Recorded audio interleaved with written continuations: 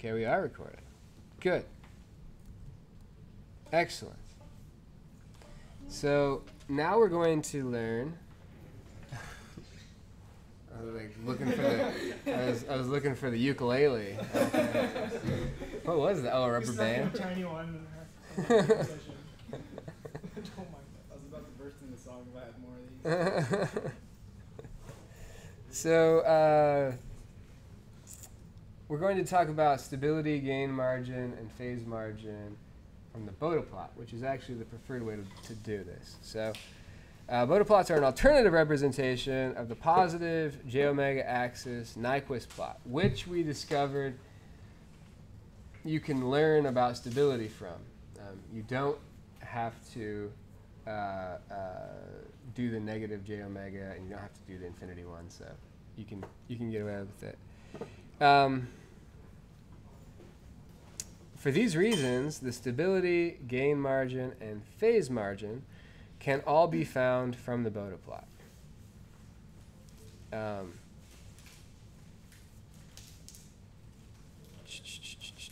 Yeah.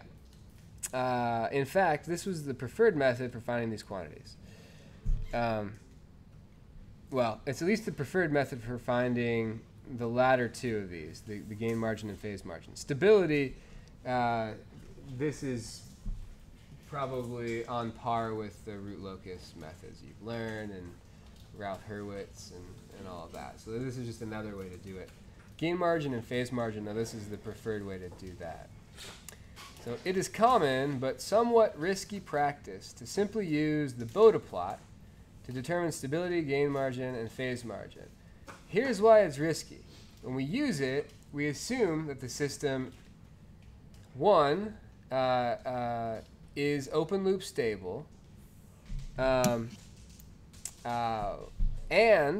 so not only is it open loop stable, and with sufficient gain, encirclements of -1 are clockwise, okay, which may not be true, and 3, the Nyquist plot has a single negative real axis crossing, which is also not always respected. So they're commonly met, but there are plenty of systems for which they are not. Okay.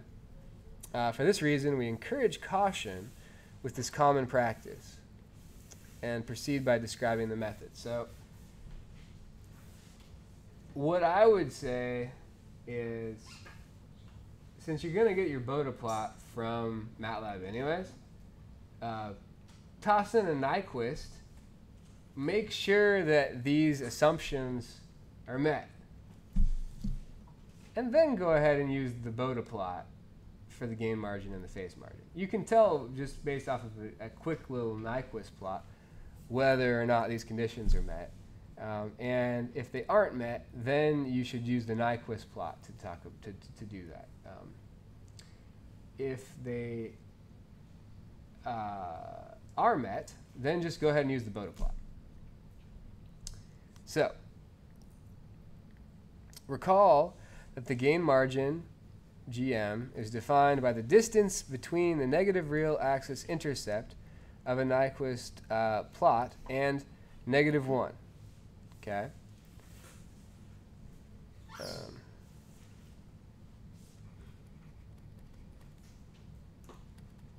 Just realized that was a typo.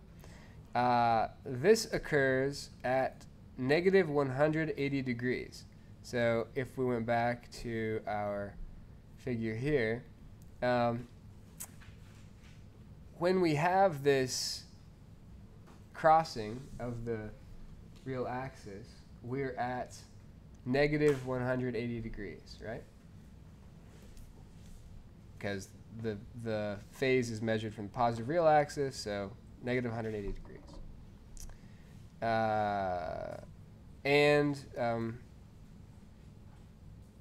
The distance is between the -1 and the -180 degrees.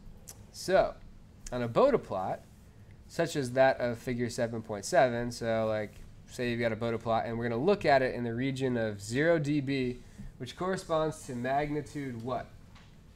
Not in dB. Do y'all remember? 1. Yeah. 0 dB is just magnitude ratio of 1. So what is, so magnitude 1 is there. And then at negative 180 degrees is also the region that we care about as well. So we care about magnitude 1 and negative 180 degrees. This is similar to what we're looking at here, but we're not putting them on a polar plot. So the excuse me, the polar plot has magnitudes.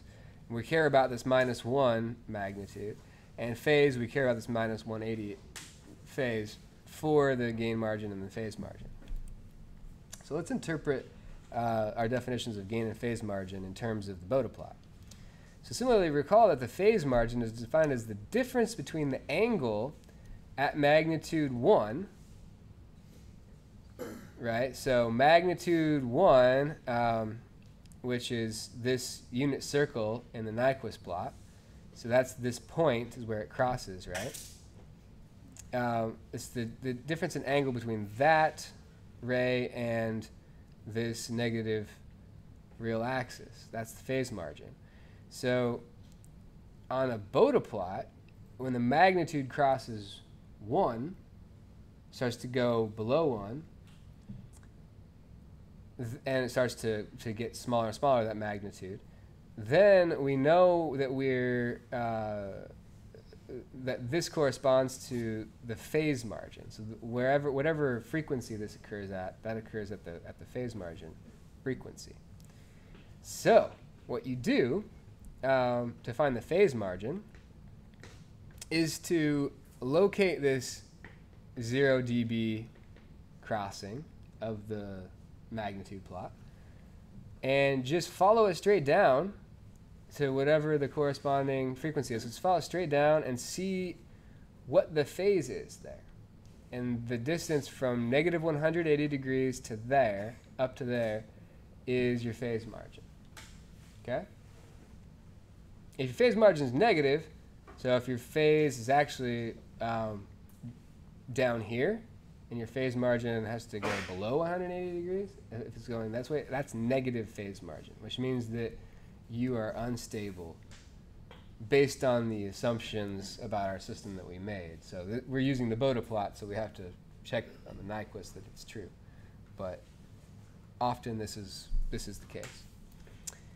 So that's cool. To find the gain margin, you have to look and see where is this remember that the gain margin is defined as the logarithm of a, right? It's 10. Was it 10 logarithm a? Or 20, I can't remember. But it depends on this intercept, right?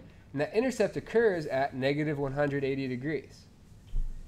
And so what we do is we find where this phase crosses 180 degrees, and we follow it up at the same frequency, and we find out how much of a margin here we have before we get to 0 dB, which would be this point, magnitude 1 on the negative real axis.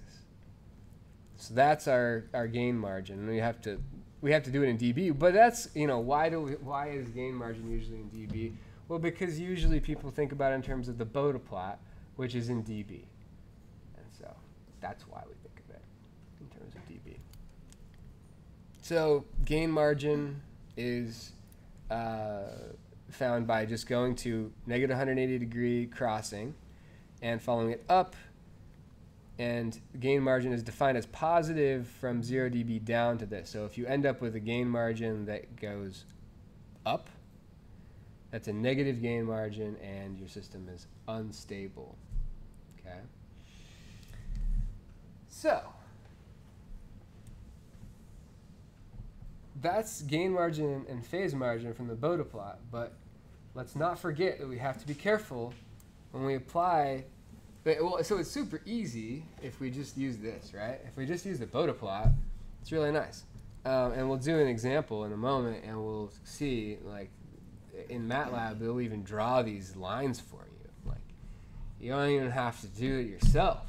It's so ridiculous. But MATLAB is not going to tell you if that means it's actually stable or not. It's basing that on the assumptions that we made on this previous page. 1, 2, 3, these are the gain and phase margins of your Bode plot, assuming that these hold. So you have to be the one to check that. MATLAB won't do it. At least I don't know of any way that MATLAB checks that.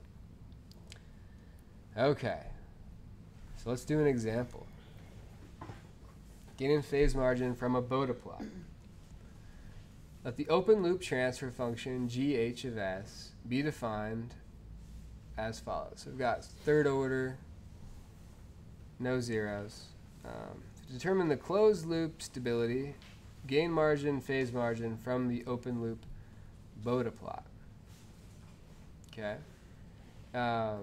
So we probably should check the Nyquist. So let's go to MATLAB and play around, shall we? Let's to MATLAB. So I think I plotted out. I didn't show you guys the plot. So we'll go to MATLAB and we'll see it. So I think I have this plugged in there correctly. So I need to set k equal to 1. So the numerator is 1, just k, and then the denominator has s cubed plus 2s squared plus 5s plus 6. Okay, good. So let's do some cells here. And by putting the 1 in the first set bracket, in the first angle bracket, doesn't that tell you have a 0 at 1?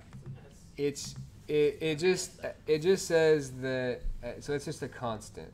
So if we were to look at cis, it's just a constant there. If we have 2 terms, then it goes up to an s term, so like a tau s plus 1 term. Yeah, so we just have no zeros in this one. I actually, unfortunately, have to quit MATLAB and then launch it again because I don't know why. Maybe it's Apple's problems.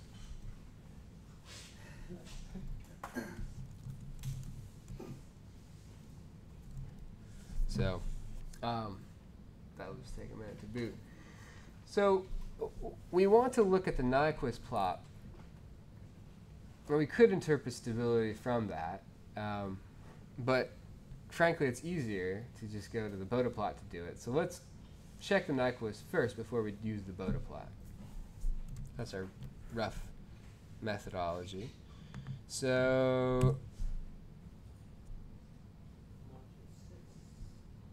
you can use this.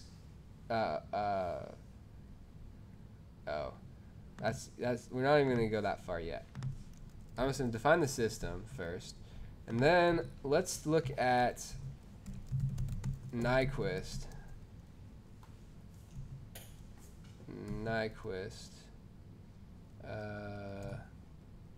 Is that the one that is the plot? Let's do help Nyquist.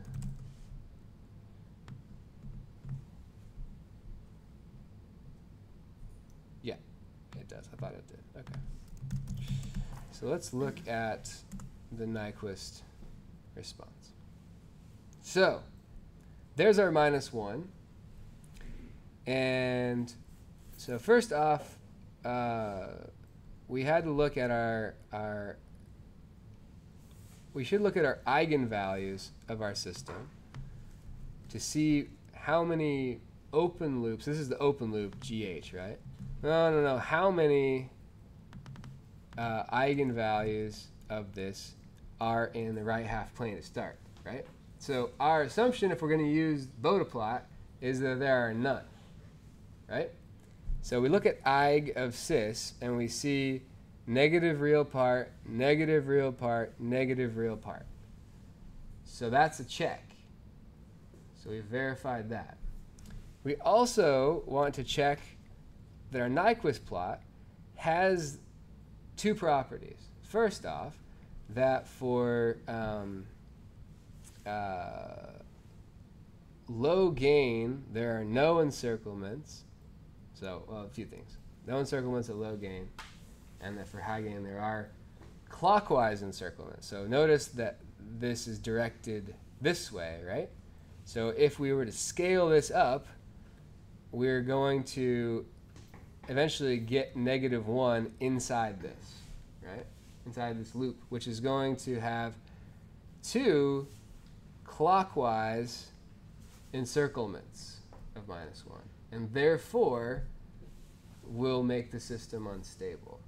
Okay, so this is the typical system that we often see, but we didn't know that until we looked at the Nyquist plot and we checked the eigenvalues. So we did those two things, and now we know we're good to go. So, Relocate that, trying to make sure it only crossed the oh yeah, real axis once. thank you. That was the other thing we had to. It only crosses the negative real axis once. So the negative real axis starts here and goes left. So it only crosses it the one time. We don't have multiple crossings because you can get multiple crossings, and then you can. What happens if you have multiple crossings? You're going to cross on the Bode plot the negative 180-degree line multiple times, and you're going to cross the. I mean, depending on the situation, you're going to cross your magnitude 1, your 0 dB line multiple times. So to really interpret what's going on, it's best to just go to Nyquist and see, okay, like what do these encirclements really mean? Like, and that's the safe bet. In the Bode plot, you're kind of feeling it out in the dark, and it's best to just come back here and say, okay, I see what's going on. If we scale this up, it's going to go unstable. And I also have a pretty good idea that you could multiply this by a gain of, this is like 0.25 or something like that. So like a gain of 4 or so, and then I should go unstable, approximately. So you can scale it just like this, put in your gain at 4, and we didn't quite. Touch marginal. Yeah, is it marginal here? This might be marginal. Oh my goodness, right on the money, or pretty close. It's hard to say if that's within the numerical error or what, but yeah, so if I did a gain of 9, clearly we've encircled it twice, clockwise. So our z is equal to -2, and we're unstable. So n is equal to -2, p is equal to 0, and so z is equal to -2. No, positive 2. It's negative n. There are actually a couple different standards for whatever reason. We couldn't agree on one or the other of n equals z plus p or n equals z minus p, and like the definitions change subtly. So we just can't agree on that formula. So we all just have to deal with. I think that I have it consistent with.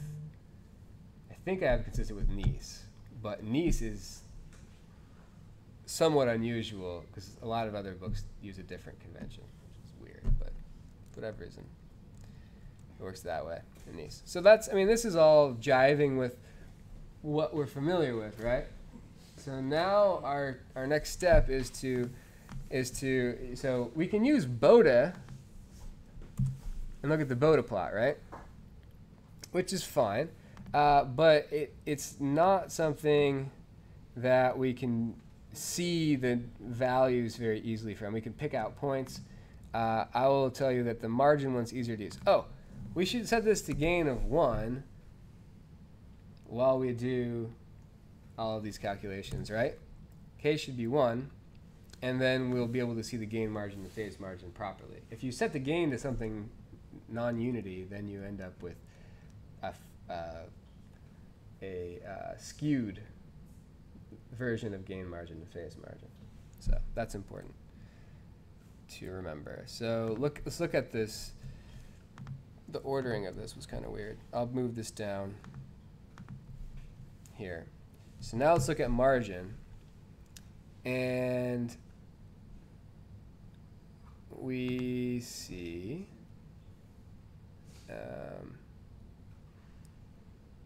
following. So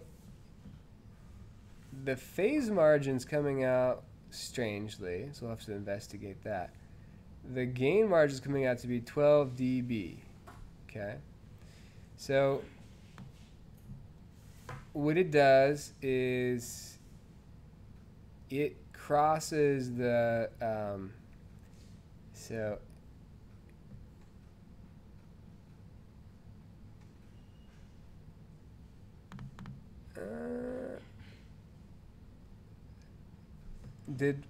okay. So my gain or my magnitude never gets up to 0, right? So that's my problem. So the phase margin is not defined for this system. And that's because if you look at the Nyquist plot, it never goes outside of the unit circle, right? So the phase margin is not going to be defined because it never leaves the unit circle and then enters it before it comes in to here. But the gain margin will still be defined. It doesn't mean that the phase margin is like, this doesn't mean you're like unstable or something. It just means it's not defined for the system, which is fine. Now your gain margin is going to be still defined, and so when we go through negative 180 degrees, which it doesn't, I thought it showed a line here, but it should show the line at negative 180 degrees, or I guess it doesn't when it doesn't give you a phase margin. But let's see, in between those 2 points, we look up here and we see how much gain we can increase before we go, before we hit 0 dB. And that's this distance. So if I put my check on there, it's between those two. So it's between negative 11 and negative 12 dB below, or negative 11 and negative 13 dB below 0. So so in other words, we have a gain margin of 12 dB. It even says the gain margin on the plot, but essentially you can move this thing up and scale it by 12 dB, which if we wanted to know what that was in amplitude, we would have to compute that, but dB is usually what it's expressed in anyways. So I said a factor of 4, and that is actually what is approximately 12 dB is. So those are sort of like different ways of hacking this or cutting this and to look at stability. But it's important to say, so it is tempting, I know, that Nyquist plots are a little weird. And why they work is a little esoteric, and it's kind of hard to follow. And there's a tendency for students to be like, oh, I get Bode plots. Nyquist is freaking me out. I'm going to focus on Bode plots because you can do the stability stuff from Bode plots, the gain margin, phase margin, and stuff. Yes, but you're going to be in trouble if you wind up with a system that doesn't jive with those assumptions that we make about it to use the Bode plot. So I find the best policy is to just look at the Nyquist plot first, get a feel for the system, make sure that it fits those criteria that we have for it, and then afterwards use the Bode plot for the gain margin and the phase margin. Especially the phase margin. Gain margin is easy enough from the Nyquist plot. It's actually not hard from the Nyquist plot, but the phase is, I mean, it's not super hard. You have to take an arctangent. I believe in you guys. I think you guys could take an arctangent. So, right, because on the so, let's say instead of putting a gain of 1 in the numerator, I put a gain of 3 in the numerator.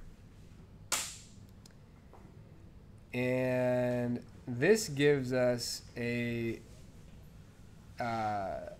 gain margin, or this gives us a non-zero phase margin, okay? Because the unit circle isn't drawn on here, but I believe this leaves it and comes back into it. So when we do this one, yeah, we're gonna actually see the phase margin here as well. So the gain margin and the phase margin. So the gain margin became 2.5 dB, and then we have 27 degrees of phase margin. So it's important to make sure that you kind of understand where this is coming from, and you look at it on your Bode plot. But if you look at the Nyquist plot, we could figure this out. If we also drew on top of this, they don't draw the unit circle. It would be kind of nice if they did on these Nyquist plots. For whatever reason, they don't do it. But if they drew the unit circle on here, we could find where this thing intersects it, right? Which is, I don't know, probably somewhere in here, right? So what was the phase margin in, so it's like, it should definitely not be phase margin in oh yeah, so phase margin is 27.8 degrees. So whatever that is in radians, we could essentially come here and we could click on that point that has the magnitude of 1 approximately, and then we could figure out the arctangent of that and do it too. So we could use this. When you have a tool like MATLAB, it's almost easy both ways. So the Nyquist plot is a little bit more powerful, I guess, to use.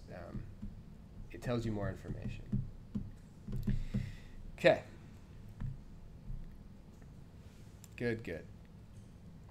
Any questions on finding stability from Nyquist plot, finding stability from Bode plots, making some assumptions about the system? Yeah. The phase margin. So is that telling us? I don't exactly understand what it's telling us. How much phase we can, or how much we can change the phase until it goes unstable? It tells you essentially how close you are to going unstable, and I'll explain it in terms of this diagram. So the phase margin makes its reference when you cross back into the unit circle.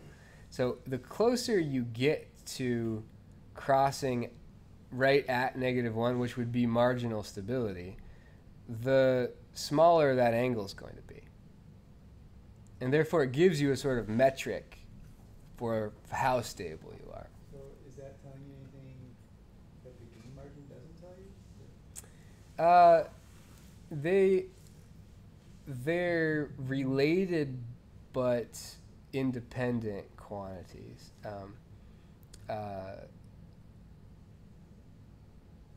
It's the gain margin is a little bit easier to interpret as far as like a physical quantity, because you increase the gain and then you can either be stable or unstable. the phase also changes. The phase margin is going to decrease as you increase the gain, but it's not in that nice linear fashion. It's very nonlinear in a lot of cases. So it doesn't have quite that same tight relationship to the gain, but it is related. And if you hit that critical gain, your phase margin will be 0. And Well, so if you know the gain margin, then if it's easy to get from here, why would you even need to know the phase? so one way, so let's say that we had, so if we had a gain margin, I'm going to delete the orange one here. So say we had, I'll draw two systems with the same gain margin and with different phase margins. So this system would have the exact same gain margin as the green one. So the orange and the green would have the exact same gain margin. But the orange one would have a smaller phase margin.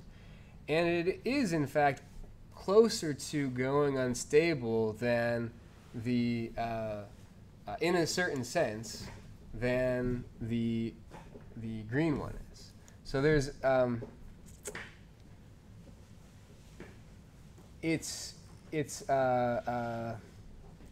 when we start doing some more controllers, you can affect gain margin and phase margin, and they're also related to other time response characteristics, which we haven't really discussed yet, but we'll discuss in the last lecture today.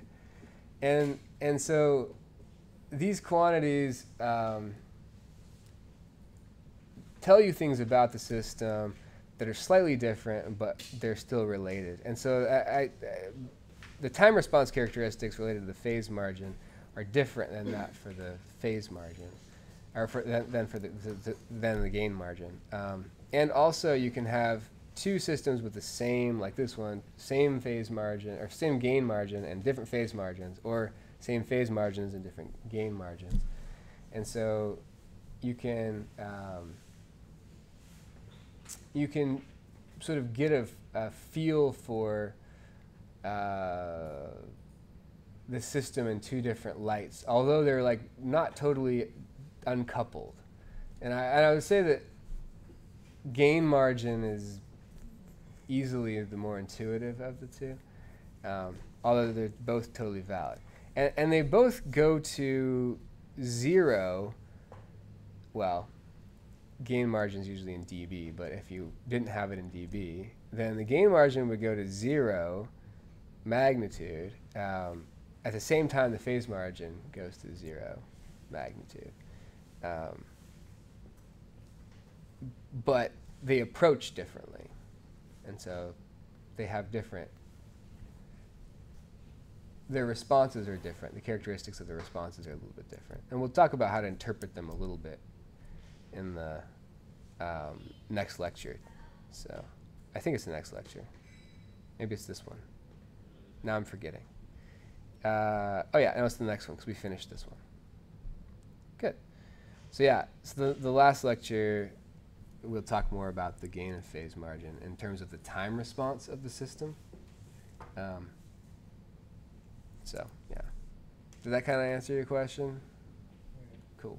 I'm like at like rambling phase now, so I don't really know when I've like finished answering and when I'm just jabbering. So, what is any other questions before we move on to the last lecture? I think the last lecture, I think we're gonna get out of here on time today, like reasonably. So let's